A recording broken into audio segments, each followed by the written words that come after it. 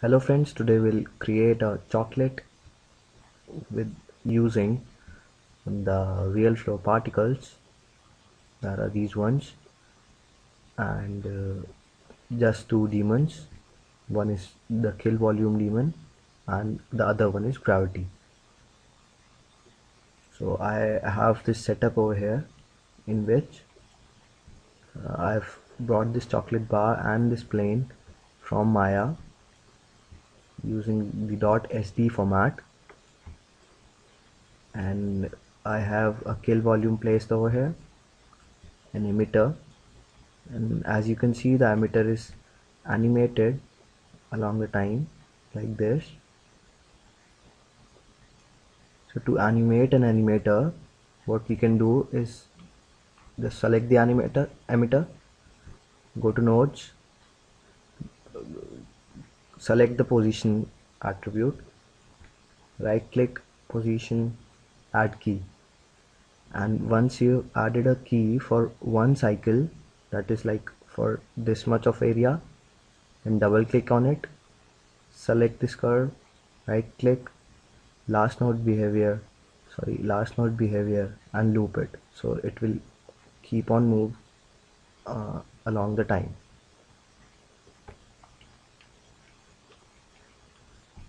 So this is what we have till now, and let's select the emitter. So in emitter we have the following settings that we have to change. So according to your requirement you can increase the resolution, but increasing the resolution will increase your simulation time. So I have increased my resolution to just two times, that is 2, and I have increased the external pressure to 10, and that's just the values that you have to change in the default emitter. Make sure the emitter's thickness is not too wide so that the chocolate is realistic.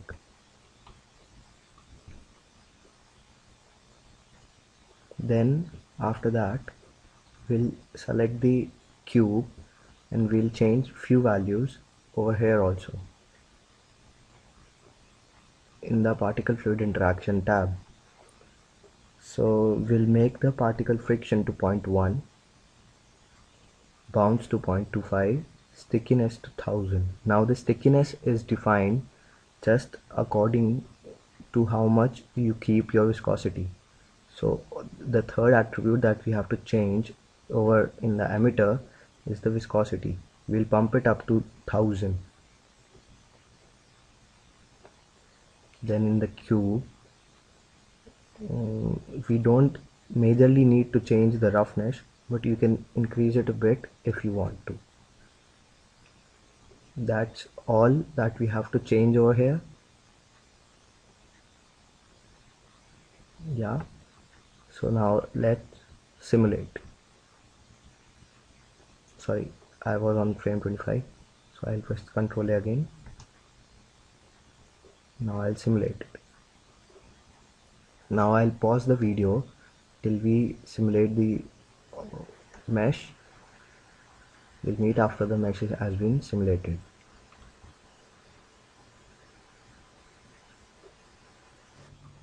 So the simulation is over now, and you can see we have a pretty good high viscosity chocolate mesh. Sorry, the particles. Now the next step is to create a mesh. So for creating a mesh, we go to this panel, we right click, we choose add, we go to mesh, and we click on particle mesh standard. So I have already done that, and this is the particle mesh. Right now I have turned it off, so I'll turn it on. So the values that we have to change for getting a very good detailed mesh of the chocolate are: first we'll enable the filters, then we'll decrease and tone down the value of relaxation to 0.01, and then let's start the process. So we'll select the mesh, right click on it, press build. So as you can see, it is meshing. Now after meshing we can see that there is a mesh. So this is already in very high detail, and that's because I've already toned this value down. So this is polygon size. So this detail depends on two values. First, this relaxation value. So first we have to tone this down, and the second one is polygon size.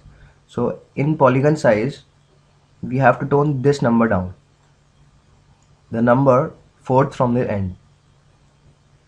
So it is generally at 5, and I have made it to 2 to get this final output.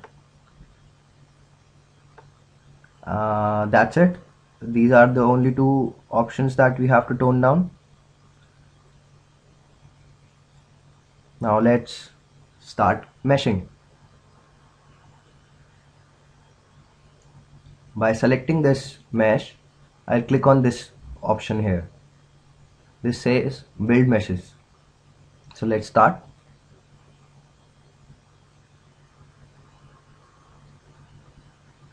So this is going to take a while, so I'll pause the video till then.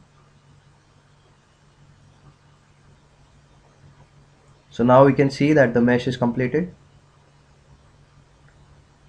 and the scene has become heavy and slow, obviously because there are these many number of particles in the mesh. So this is how the mesh looks like. It's pretty much good, and I'm happy with this output. So now let's brush up what we have done to achieve this thing. First, in the emitter we changed few values. The number one was resolution. Resolution can be changed according to your needs. It's not a necessary thing. Then external pressure, it was increased to 10. Viscosity, that was 1000. Then in the square node we also changed the speed so that particles come down faster than they usually will do, because the simulation will become heavy and the particles will come very slow. That would create a problem in the mesh. And other than these settings, uh, we also change the simulation options. So for that we go to simulation button over here and then options. In this simulation options we increase the minimum substeps to 1000. That is the value of our viscosity, 1000, and max substeps to somewhat greater value than minimum substeps. So we have created 2000 over here.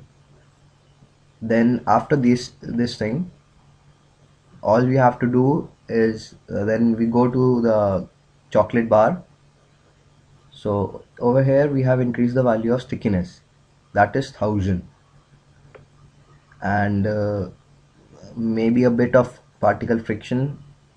Color tolerance is kept 0, bounciness to 0.25. That's it. Then we go to mesh. We start creating mesh, and in the mesh, after creating 1 or 2 frames to check how the look and feel of the mesh is coming out, we decrease the value of polygon size. Before that we enable the filters and tone down the value of relaxation to 0.01, and that's pretty much it. These are the few values that we have to change to achieve this. And in the next video we'll learn how to get a final chocolate looking output of this mesh using Maya and V-Ray.